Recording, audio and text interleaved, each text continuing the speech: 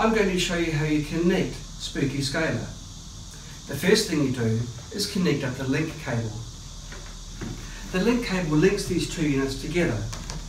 So you plug it into the transmitter and the receiver. It also needs power, so you plug in the 12-volt DC adapter.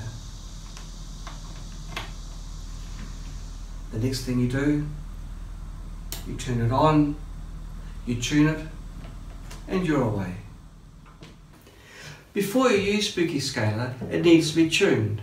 To tune it, it's very simple. You just simply turn it on, and you turn this little knob anti-clockwise. You do that until these two lights come on.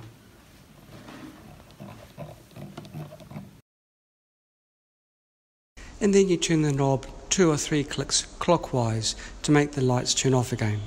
The frequency will be over 5 megahertz.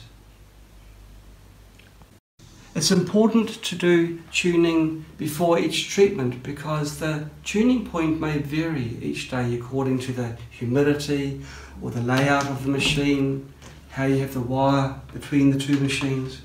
So it's best to do a tune before every treatment.